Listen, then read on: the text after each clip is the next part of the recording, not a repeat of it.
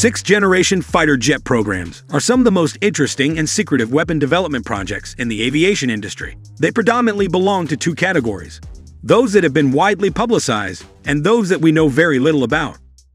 While the Chinese and Russian programs fall into the second category, those under development in Japan and Europe belong to the first.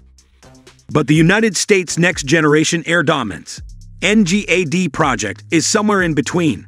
Its timeline and budget are constantly discussed, and the U.S. Air Force, USAF, even reported that it had flown a prototype of the jet. However, in contrast to the Tempest, the FCAS or the FX, the U.S. has revealed surprisingly little in terms of characteristics or even the appearance of the aircraft. That is, unless we count concept art and 3D renders of the NGAD. While there is certainly an abundance of concepts out there, they are all different. There are several reasons for these differences. Firstly, there are two programs referred to as NGAD, one which is overseen by the USAF and another by the U.S. Navy, USN. Both envision the fighter jet of the future not as a singular aircraft, but as a system of systems, a collection of different aircraft performing different tasks as a team.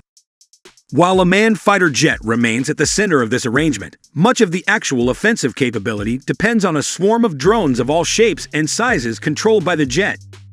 Additionally, a number of companies are currently working on these programs. The Pentagon dropped its regular acquisition process in favor of hiring companies to carry out separate tasks, such as designing specific components or subsystems. And while recent reports indicate that this novel approach has at least been partially abandoned for the USAF's NGAD program, the procurement process for the service's sixth-generation fighter still differs from the ways fifth and fourth-generation jets were selected.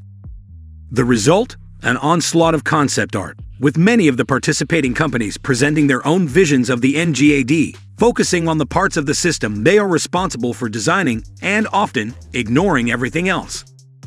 So what have these companies proposed, and what can we find out about the NGAD just by looking at these images?